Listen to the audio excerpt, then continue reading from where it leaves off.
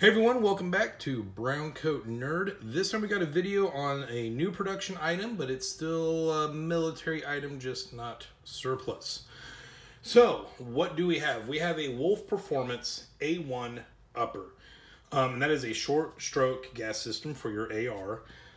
Essentially what this is, though, is a copy of the Republic of China's T91. Or Taiwan, as they're commonly known. So this is a pretty cool setup.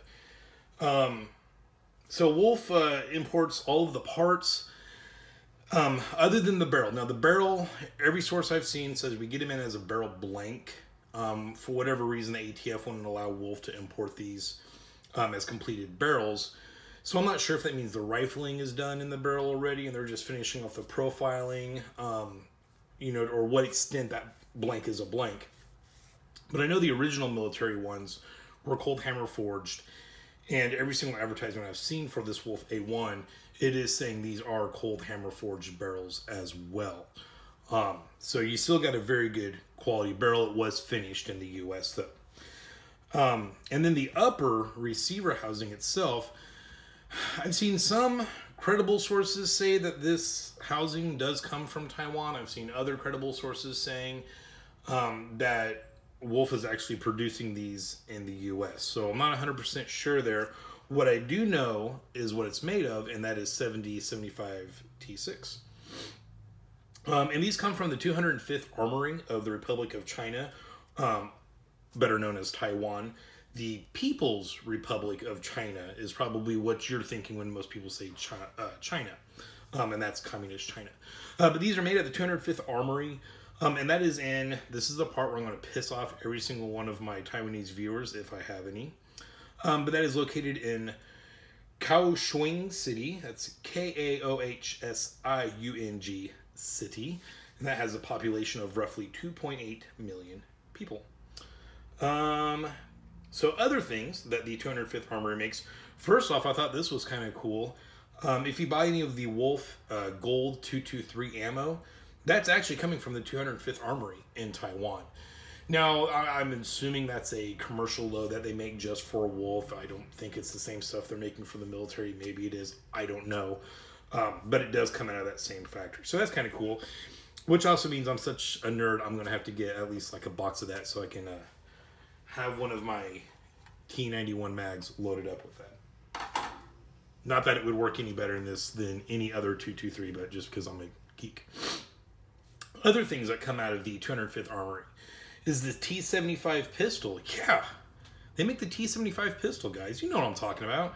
Yeah, I had to look it up too. So basically, to tell you what the T75 is, imagine a SIG 226 just getting high off of angel dust, completely blitzed. And here comes along a Beretta M9 that's just completely intoxicated off of rum. And those two make a love child. Boom, that's your T75, guys. I don't know how I can get any more descript than that on that pistol. They also make the T93 sniper rifle. It's just a bolt-action rifle, as well as the XT97 assault rifle. And I even saw something about them like making drones. I'm not sure if these are surveillance drones or armed drones, but yeah, they're getting into the drone game as well. So you can get these uppers, and it's just the upper. I have the lower on here, just kind of give you guys a better idea of what it would look like when you get it.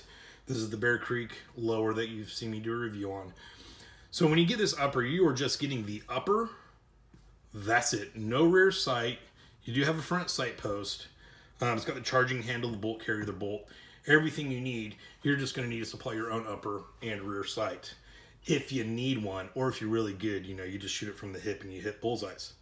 So Wolf is importing this in a couple different sizes. You can get it in a 12.5 inch barrel, 14.5 inch barrel, which if you're wanting to make a T91 clone, which is a pretty popular thing to do and very tempting, but I'm telling myself, no, I am not doing that. The 14.5 inch barrel is the one you're going to get.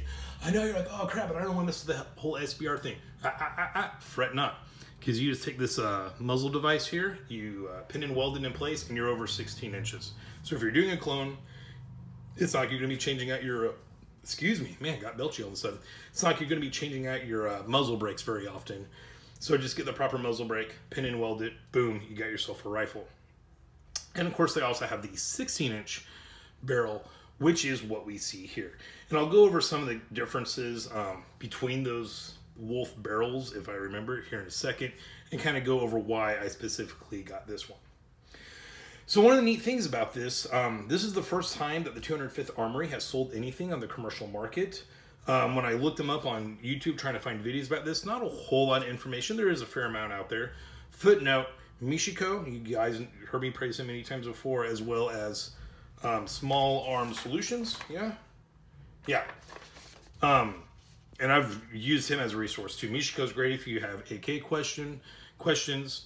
Small Arm Solutions is great if you have AR questions. Both of those guys have several videos on this. Great information. The 95% of the information I have actually came from those videos. I highly recommend go checking out their channels, even if you don't care about this gun. They're very knowledgeable and they don't put out really any misinformation. So first time it's been offered on the commercial market, the 205th Armory has offered anything on the commercial market. Like I said, when I looked it up, not a whole lot of videos. I did find a crap ton of Taiwanese news stories. I don't speak Chinese, so I don't know what the hell they were saying. But it was about this Wolf A1 upper.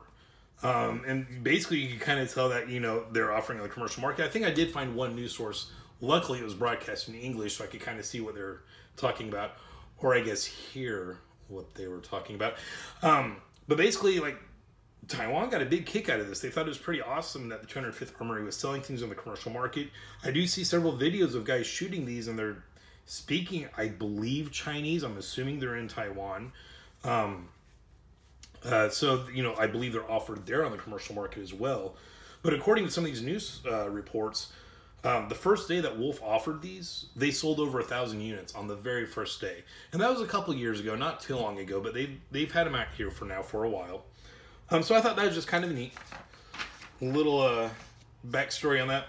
Now, the heritage of this whole T91 gun starts with the T65, which is basically just a gas piston AR. It was mounted with the M16 lower. That was introduced in 1976. Now, I've noticed that the numbering on the Taiwanese firearms, it reminds me of like the Arasakas. It's not the calendar year that it was put out, but rather like the year of the ruler or the year of the Republic of China. So 1976 was the 65th year of the Republic of China, hence why the gun was called the T65 and not the T76, just so you know. Gun has slowly evolved through the years, obviously, just like our AR-15. The T86 carbine, that's basically this guy here, well, the upper, you know what I'm saying. My understanding is the T86, the only difference between that and the T91, the T86, the carry handle was fixed on the gun. And then with the T91, the big change there was it was a flat top, kind of making it much more like the American M4. So the T91 development completed in 2002 and full production began in 2003, which kind of surprised me because the thing that caught my eye about this upper here was that handguard. I mean, I saw that and immediately I'm having clips of like Terminator going through my head. Any kind of action movie from the 80s and 90s you can think of. I'm a nerd, you guys know me. That handguard just is very reminiscent of it. Made me think of a Daewoo, even though looking at pictures of a Daewoo, it doesn't really look the same all that much. But anyway, so that really is what caught my eye. And so I was surprised to find out that this didn't go into full production in 2003. Now, of course, I believe the T86 carbine did also use this handguard, so that would make sense. But the fact that they're still using this style, it was just kind of shocking. Now, they do have a quad rail. The military does offer a quad rail, and you can get that along with a lot of the other authentic T96 add-ons from T91. I hope I haven't been saying T96 this whole time. It's T91. But you can get a lot of stuff from T91 Tactical. And I've had a little bit of experience with their customer service. I believe it was Sean. I'm very happy, which is good, because they're like the only company that offers this stuff. So, yeah, great customer service. I'll do another video, probably here in the next 2 weeks, about all the different accessories for the specific T91 and what you want to, you know, do kind of if you're making a clone. Once again, that's not my plan. I promise I don't want to do that. I want to do my own thing. So anyways, going back to this guy, full production in 2003. It does have a 4-position fire select, which I thought was kind of cool. You're not just stuck with, you know, semi-auto and 3-round burst or semi-auto and full auto. You have safe, fire, 3-round burst, and full auto. You got the full menu. Pretty cool. And like I said, the military version was a 14.5-inch barrel. And the overall length with that muzzle device on there puts it at 16.4. So if you're wanting to do a clone, you want it to be a rifle, just, you know, pin and weld that muzzle brake in place, and you are more than good. Now, the military version has a chrome-lined chamber and bore. The one that Wolf is putting out does not. I forget the coating that they said this is covered in. I don't think it was melanite. I think it was something else kind of along those same lines. But it's still a pretty good quality coating for the inside of that chamber. So I'm not too concerned about it. I'm not a huge shooter. I'm more of a collector than I am a shooter. I personally kind of feel like people might make too big of a deal out of chrome lining. I might be speaking out of my butt. So some people might get all, oh no, I'm not getting anything unless it's chrome lined. Okay, that's cool. That's your, you know, option. But to me, you clean the gun after you shoot it, you're fine. Now, I do believe T91 Tactical does offer these uppers in different barrel sizes with chrome-lined barrels. And those ones I do believe come with the proper front sight post. I'll get into that later. But you are paying a premium, like double what the Wolf A1 is. So if you're like, oh, that's what I'll do, just, you know, take that for what it is. So the T91 was also designed to be able to use the T85 40mm grenade launcher attachment. So that's always fun when you can launch a grenade from your rifle. I do believe the T86 was able to use that attachment as well. Some of the variations of the T91, guys, I tried looking into this so I can kind of give you a very good breakdown. I failed. I couldn't find too much information. So the T91, which is, you know, the basic upper. You have the T91 CQC. Now that one, I have no clue what it is. Then you have the T91S. Now that one, actually, yes, that came with the improved quad rail handguards. Now, some sources say it has a 16-inch barrel. Mishka goes over this too. A lot of the places that are talking about these are measuring the muzzle device. So you're getting all kinds of crazy different barrel lengths. So they might be measuring the whole thing and it's still just a 14.5-inch barrel. Maybe it did get a slightly longer barrel. I've also seen other reports say that the barrel's a little bit thicker. Now this one is too. Once again, I'll get into that a little bit. So if you want to make a T91S clone, the 16-inch barrel might be your option. At the very least, you get the thicker barrel. You can cut it down to 14.5. I don't know. So that's the T91S. There's the T91K1. Now that one, I don't know what it is. And then the T91K3, which is actually pretty cool. All honesty, that one had polygonal rifling on the barrel, which is simply designed to last longer before they had to replace the barrel. So there's that. So the barrel thickness. The mil-spec barrel thickness was 15.9 millimeters. We'll just say 16. But these Wolf barrels are actually 18 millimeters thicker. Now, a lot of this goes back to this front sight post. I said this is a T91 upper, and it is, but this front sight is a version, from my understanding, it's a version of the T86 front sight. I've also read other sources that say the T86 barrel was actually a little bit thicker than what it is on the T91 at 18 millimeters, which is what the Wolf barrels are. Now, all the Wolf barrels underneath this gas block, they are going to be 18 millimeters thick. The two smaller barrels, they step down once it exits the gas block. It steps down from 18 millimeters to 15.9. So it still has that slightly thinner profile that the military ones have.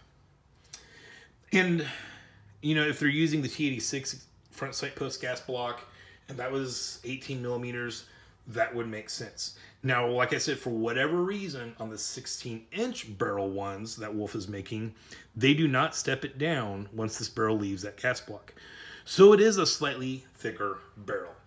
And that comes to why I got this 16-inch barrel one.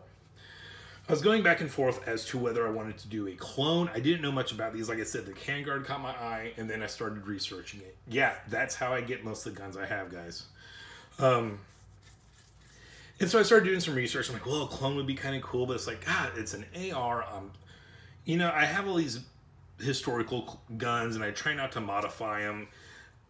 Raymond, I want something fun to, you know, just put my own little signature on, so to say. So I'm trying to force myself not to make a T91 clone. So I figured I won't get the 14.5 inch barrel. I'll get the 16 inch. Then it's like, oh, but what if I get that? I'm like, damn, I really wanted to do a clone. Well, this is still a slightly thicker barrel out here. Worst case scenario, if I'm dead set on making a clone, I figured I could, you know, take this to a gunsmith, have them cut it back to 14.5, rethread it, all that. You know, and then I still have a little bit of the advantage of having a slightly thicker barrel. I don't think that would drive me completely nutso if I were to do that. But you guys also know me, it probably would. So some things to know if you are wanting to make a T91 clone.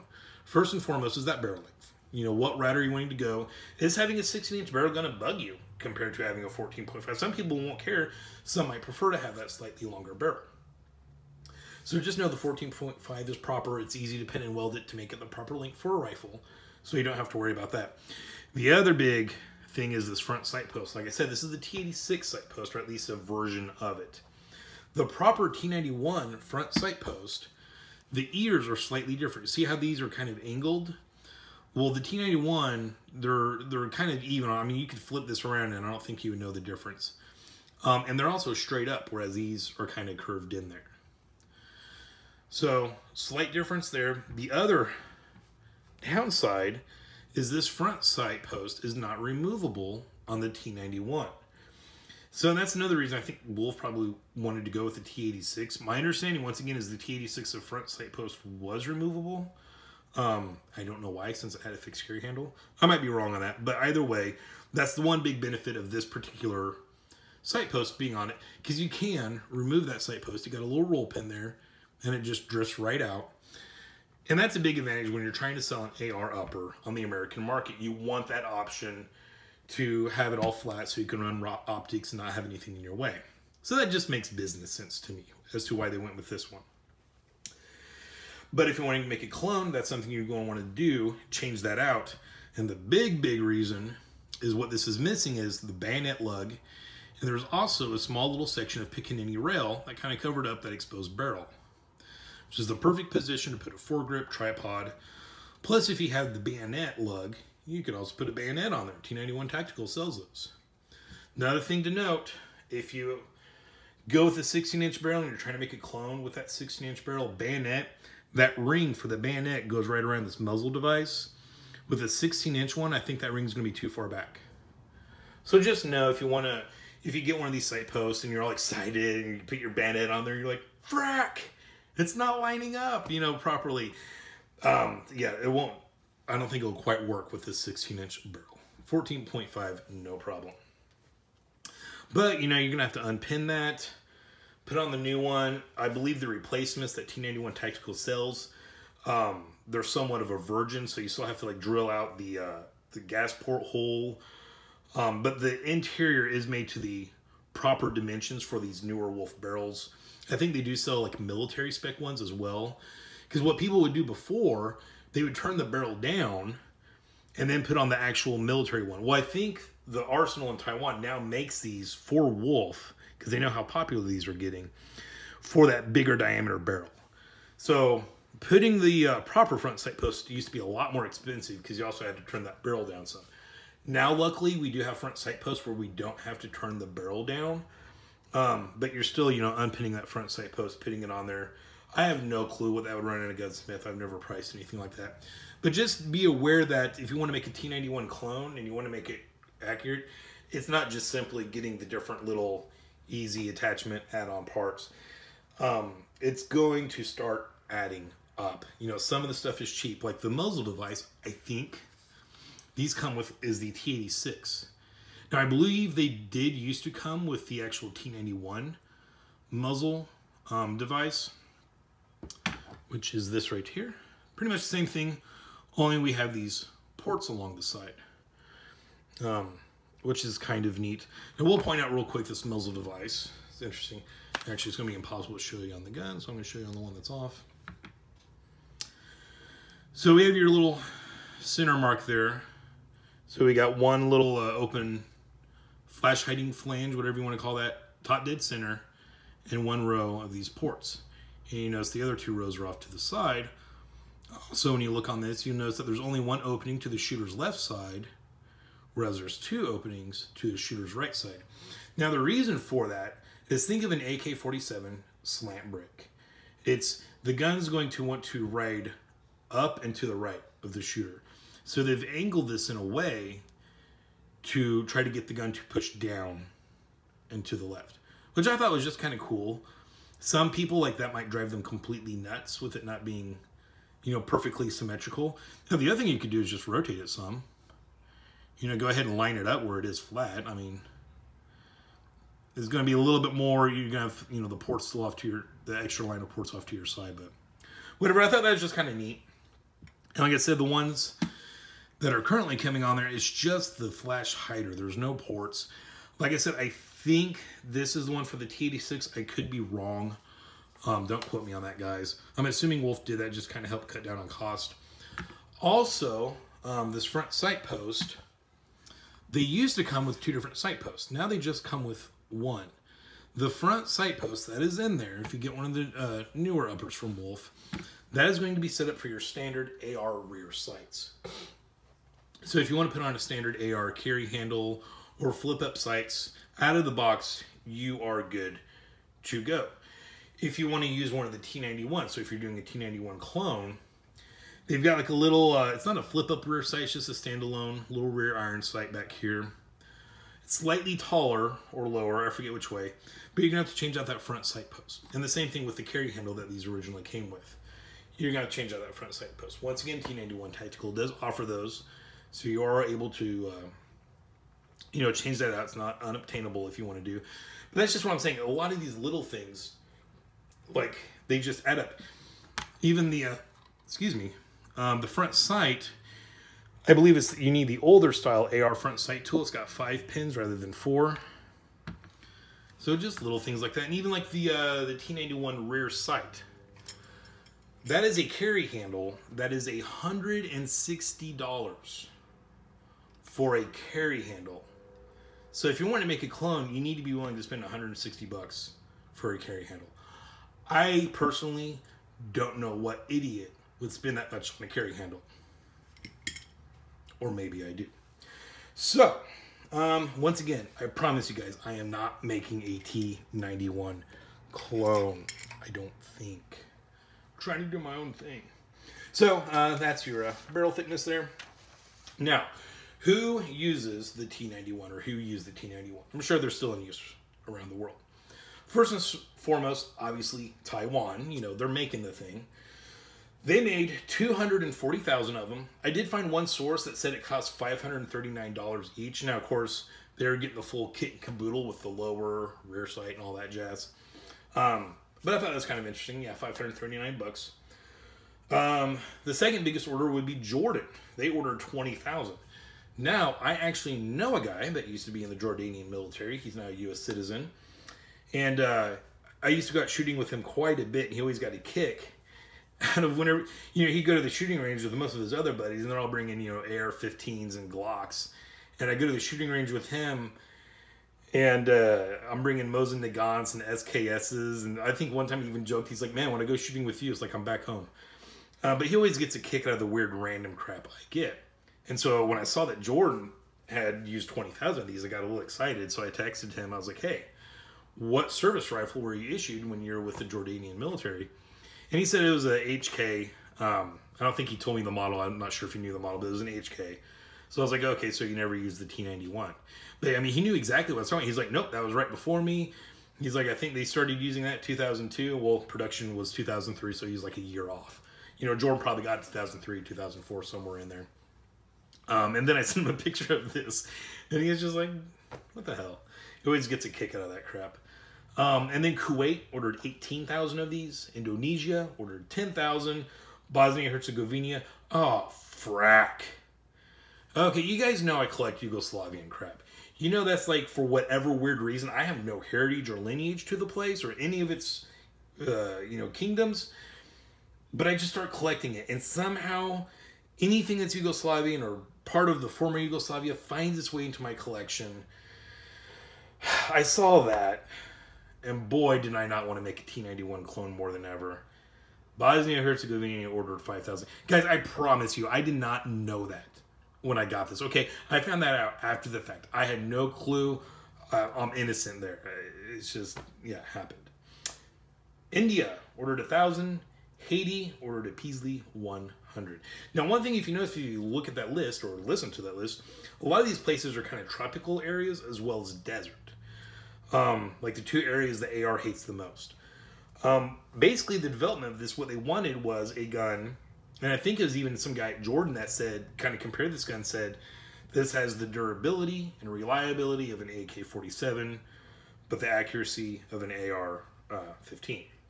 So it's kind of like a hybrid of both of those worlds, and I don't know if I pointed it out to you. You can see our little gas block in there. I'm not going to go into a full teardown video. There's plenty on there that go over all the details. Michiko and Small Arms Solutions both have one. And frankly, if you're not subscribed to either one of those channels, I'm going to force you to go check out their stuff. They both have good teardown videos of this. I also did see another report that said later in 2005, the Taiwanese military ordered an additional 12,000 for the military police around the capital area after some incident. There's a guy with like a vehicle that drove through barricades. I don't know if anything more than that happened. But after that, I don't know what they were armed with before. Kind of made it sound like they were just armed with handguns. But they decided they wanted something a little more hefty. Can't blame them. So, I did not write down what the capital of Taiwan was, but if you go to the capital of Taiwan, you might see some guards walking around with some of these. It's kind of neat. So, some of the features on this, like I said, we do have, they come with a flash hider. And like I said, properly, it would be a kind of combo flash hider with those ports on there. And this will take any AR-15 muzzle device. The threads are all the same. You notice it uses a lock nut rather than a crush washer. I'm pretty sure you just back this off and then remove it. So no big deal there. One kind of complaint I do have, though, is about this muzzle device. Now, I don't know how well it'll come up. I'm trying to hold this dead even. So this port should be top dead center.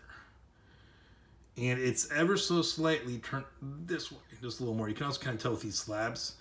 So that's just a little annoying. I don't know if the guy was eating a jelly donut when you put it on there. I keep finding like little jelly bits on my gun. So, I mean, that, like I said, that's no big deal, though. I just back that off. And I'm changing this out anyways.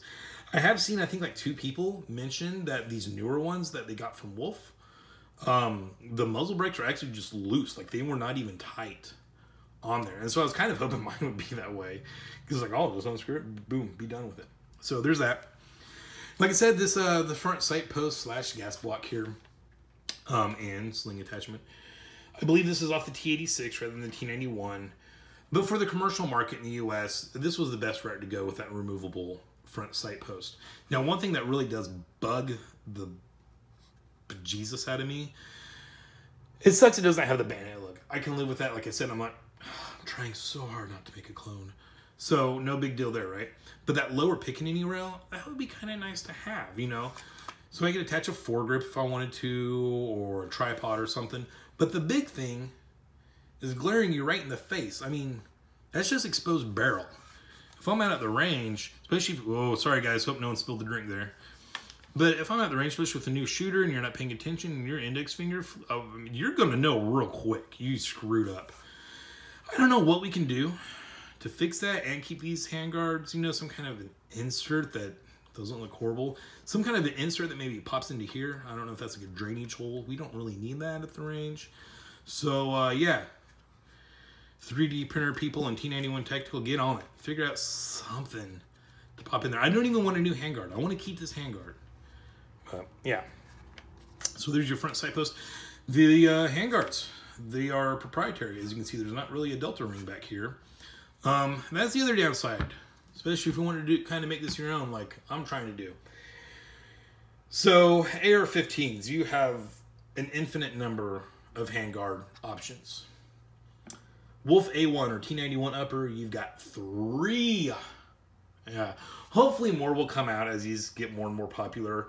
And I'm sure there's people out there that can mod them to make them to fit. But if you're looking for something to go straight on, you got 3 models. You got this guy, and this does have a heat shield in it.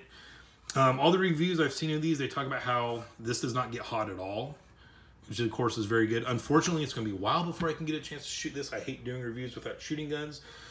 But, yeah, filming this with the whole COVID crap. So I will be doing follow-up videos for anything I review without shooting. And I personally like this one the best because it just looks...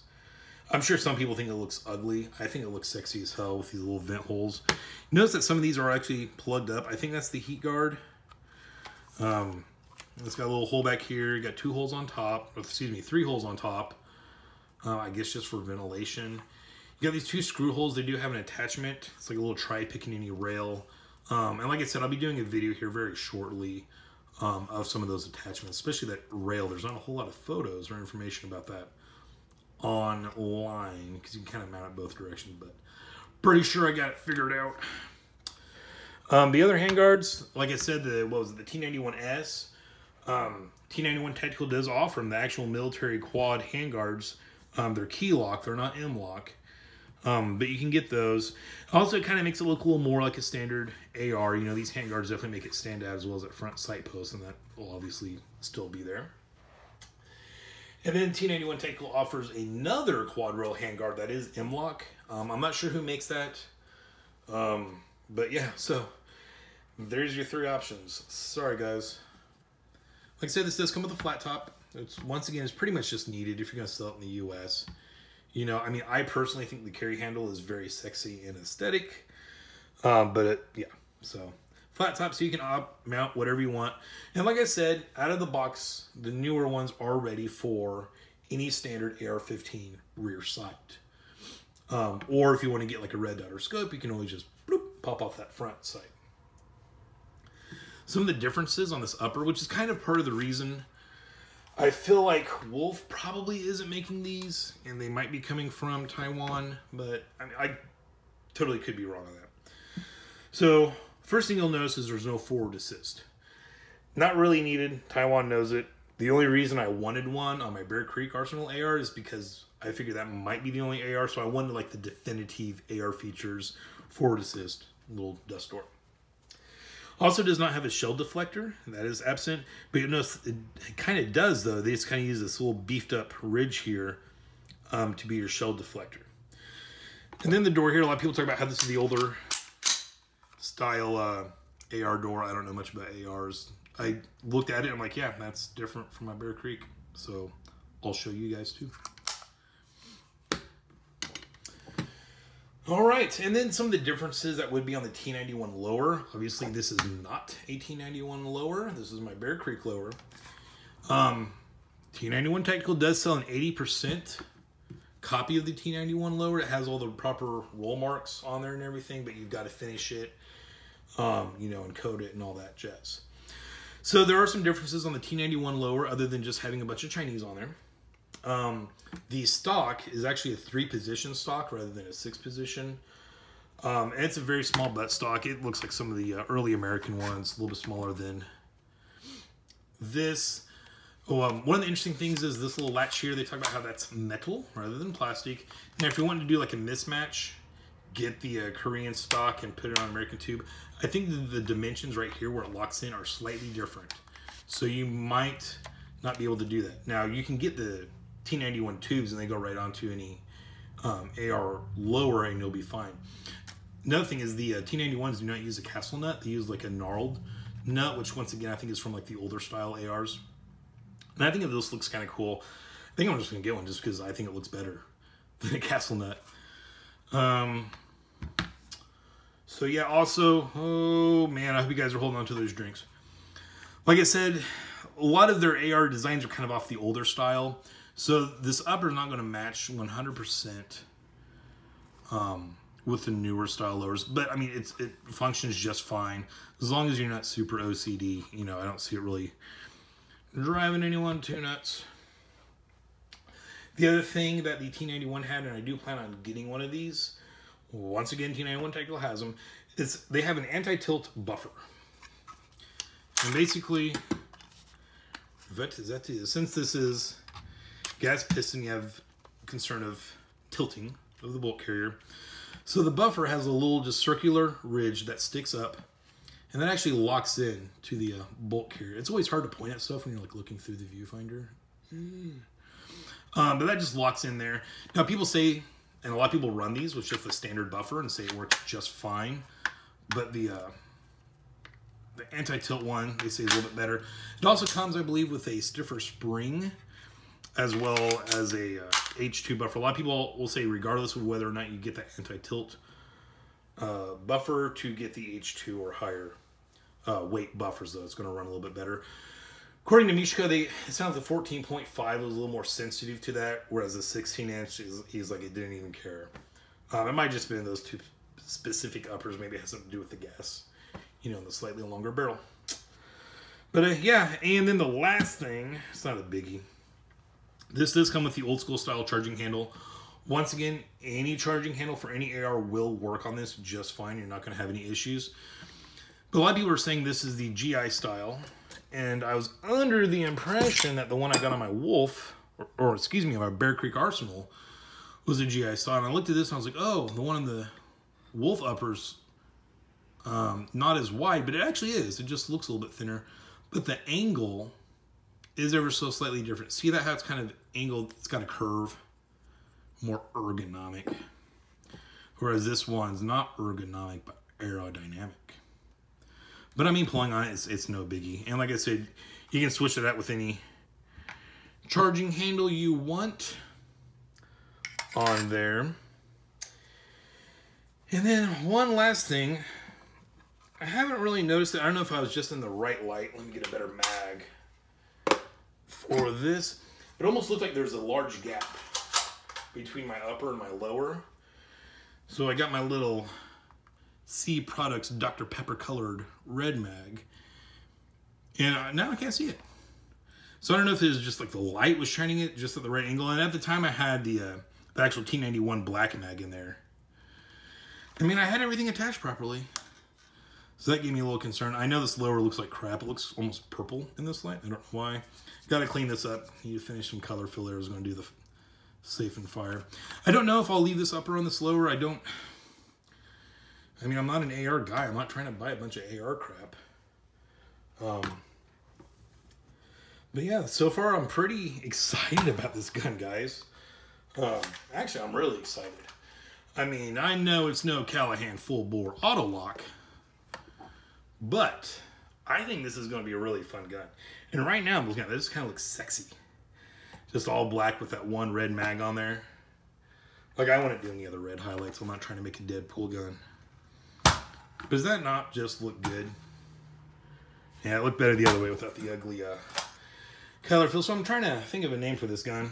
I thought Black Betty would be a good one. You know, people always talk about how the AR-15 is the bad black gun, but I'm a Dr. Pepperholic. Okay, so maybe it's not a perfect match.